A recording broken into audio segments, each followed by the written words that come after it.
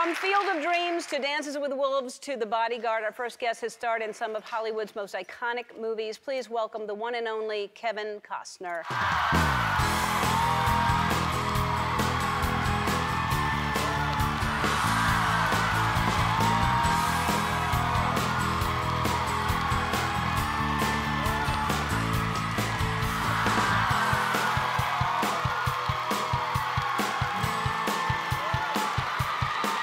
Shot.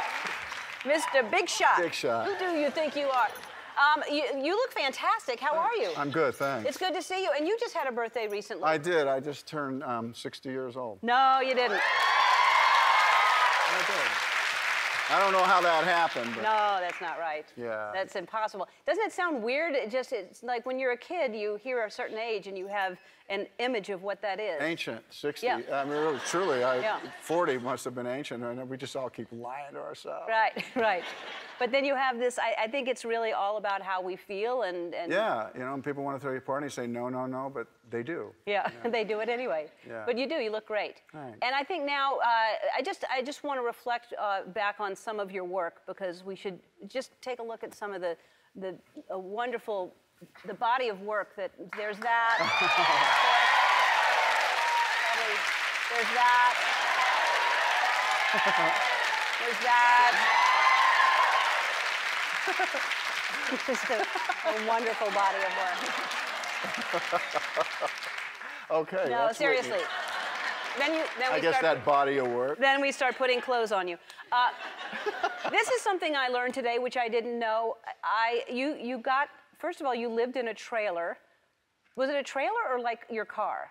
My car, when I would come into Hollywood, I didn't know anything about Hollywood. And I just knew that you got to kind of hang out the place you think you're going to work. And I would drive in from Orange County, and I would go up here to La Brea and Sunset, right by a phone booth. I had a little a camper shell, and I didn't know anybody, so I slept there, and I kind of waited for the phone to ring, and it was a payphone.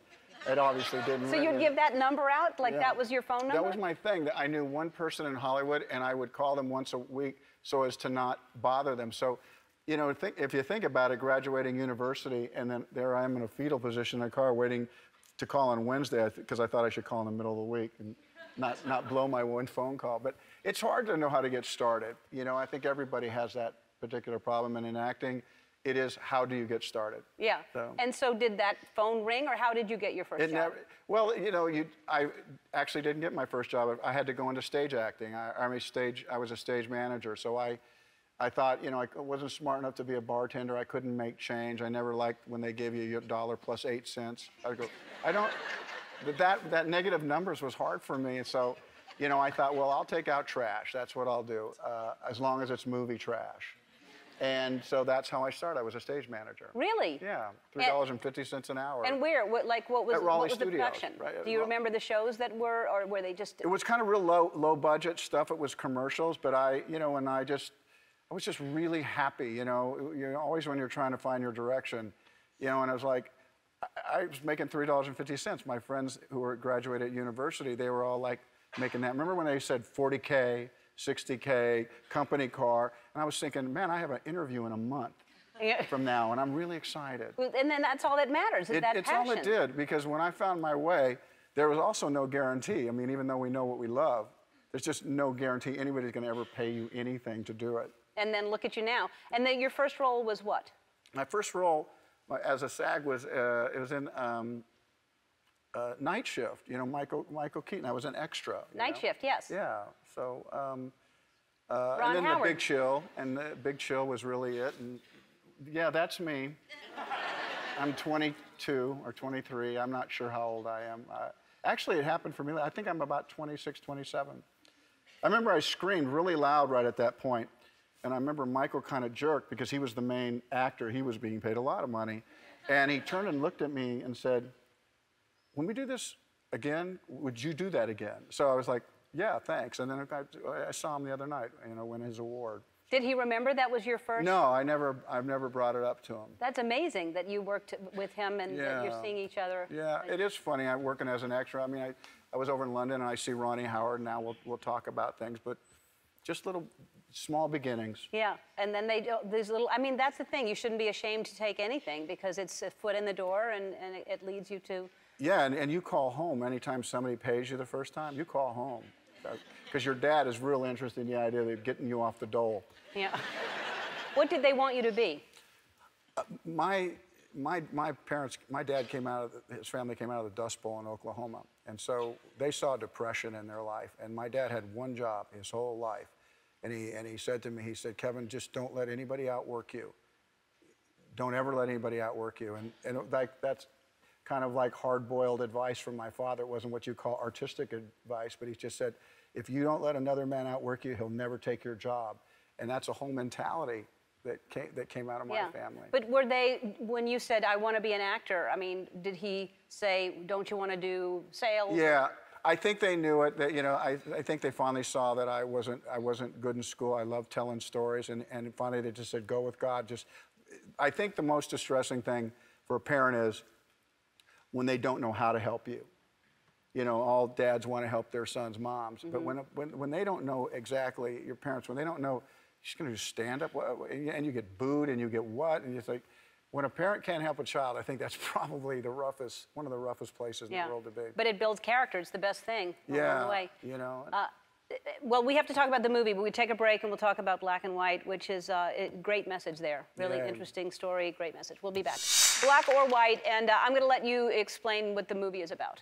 Well, you know, that's simple because I usually make 3-hour movies, so now I got about 6 seconds to tell the story. Black or White, it's at its core is about the welfare of a child, a biracial child. And my daughter passed away, and now we have to care for it. And Octavia Spencer, her family down in South Central, I live up in Brentwood, and who is going to take care of her becomes an issue and turns into custody. And suddenly we start to deal with race issues, which is, this movie at its core also is about where we find ourselves in this country. It's a, you know, a lot of times when we deal with race, we're always looking backwards a little bit with Selma or 12 Years a Slave history. But very rarely do we kind of tackle this subject where we find ourselves at this day and time. And Black or White, I hope you see it. It manages to say some things that I think a lot of people wish they could say. And it's a great place to start this conversation. So if you are looking for a movie that talks out loud to you, Black or White will.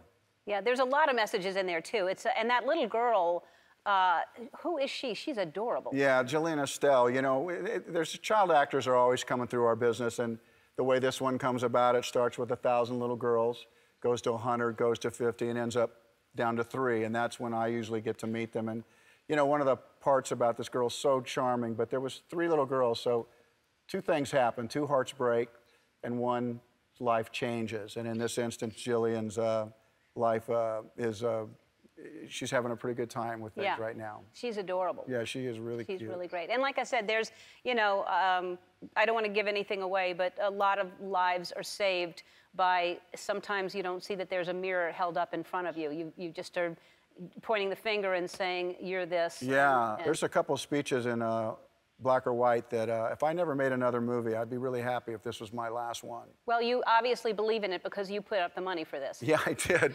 I did. And, you know, at one point when I realized I was going to have to do that, it's not the first time I've done it, though. You know, dances, I put money up. You know, some of the movies that have lived in time for me, Bull Durham, Field of Dreams, they were all small movies. People were not sure they were going to work. Guys come out of corn, really? That's the way it was. And Black or White was the same thing. And when I finally realized that it wasn't going to be made, I had to walk down the hall and tell my wife that I thought we should pay for it. And she said, really? She said, I don't know, did you like hear a voice in a cornfield? Or why us, Kevin? I mean, really, why can't the voice talk to maybe somebody else? We have to pay for this movie. And I said, I think we do. And she, as a good partner, she looked at me and said, well, if that's what you think, then you go make Black or White. And I do think Black or White will stand the test of time. I think it has a chance to be a classic.